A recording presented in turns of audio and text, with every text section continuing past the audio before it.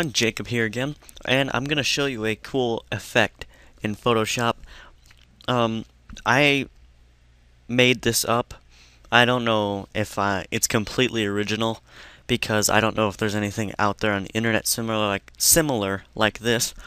But I just wanted to say that I was messing around in Photoshop one day, and I came up with this really cool effect, and I just thought I might share it with you guys.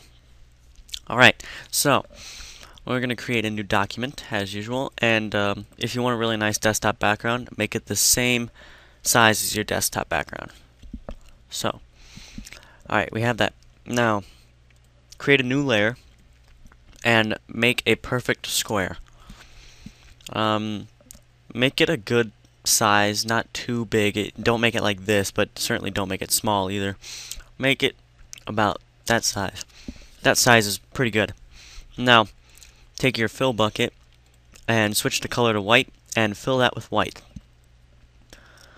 Alright, now just duplicate this layer. Alright, go to select pixels on that new layer and fill that with black. Now go to select, deselect. Now move the black cube under the white cube. Now blur the black cube layer using Gaussian blur. Make it about 25 pixels. I'm going to make it 20 for mine. You can make it however you want. Alright. Now, the next part is simple. Just merge the white cube layer down onto the black layer. So now, you have one solid image. Now just organize this wherever you want. Duplicate this layer. And now drag this. And you'll start to get this effect where the cubes look like they're popping out of each other, or like they're hovering above each other. And just keep doing that. Alright? And I'm going to pause the video right now, and then when we come back, you'll see what the final thing looks like. Alright, so once you're done with that, you're gonna have something that looks like this. You see, all I did was kept duplicating the layer and dragging them into different spots, and it gives me this kind of effect. Alright, so the next step is going to be make the background layer invisible, then right click one of the layers and say merge visible. That'll give you all the boxes in one layer, so it's easier to work with. Now create a new layer above the background but below the boxes and drag in a picture. Alright, now stretch the picture if it's, you want to get a good resolution picture so you can do this. But stretch a picture like that, and now it's in the background. Now change the opacity. First of all, actually rasterize the layer first so we can work with it. And then change the opacity down. You can make the background layer visible again. Alright, so now it's kind of, you can see, yeah, we can't really see it well, which is going to be important to the effect. So we turn that opacity down.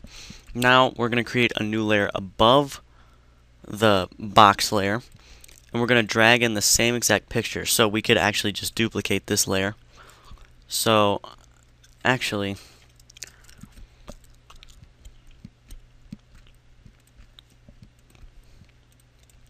yeah. Sorry about that, I got lost here. Alright, so just duplicate that layer, and you can change the opacity back up to 100, alright?